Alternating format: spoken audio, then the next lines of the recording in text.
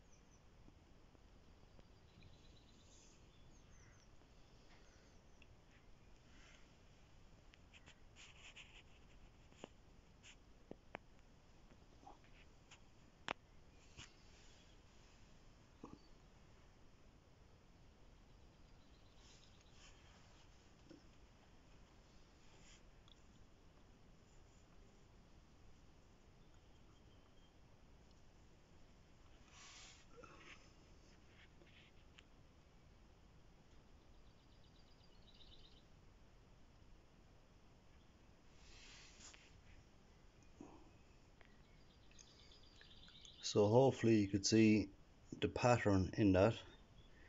The belt for this is an A94.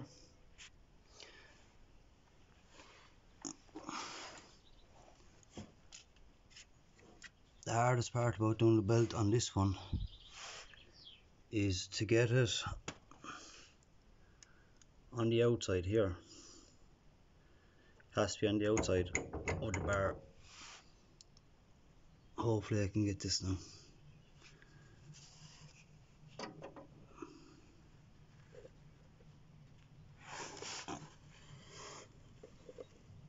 The nut there, you have to undo that nut and it will lift the bar up out of this. You could take the nut off the spring load end as well, but I don't want to do that one because you have to reset the tension of the brake in the transmission if you do that one. So undo the nut, the rod will lift up out of it. Then you feed the belt around and make sure the belt is on the outside of that bar. And then for these pulleys here, you can see it, none of these are in tight at the moment because I just loosen off the nut at the bottom.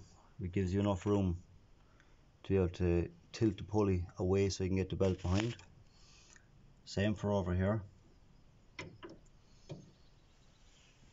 This one as well, just take the nut down, gives a bit of room to get the pulley up over the stay here. And the same for this one here. And I have that one up some of the way by hand, but the same thing. Just drop it down and you can sneak the belt in around it. This is going to be the main tension pulley.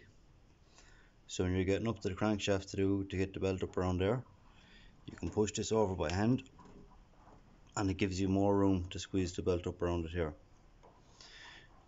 Last part is, this is a belt guide in here for it. You have a 10mm nut up here. You have a 10mm nut for that up inside here, falling straight back. You can loosen it a small bit here, do the rest up inside. You can lever this down here,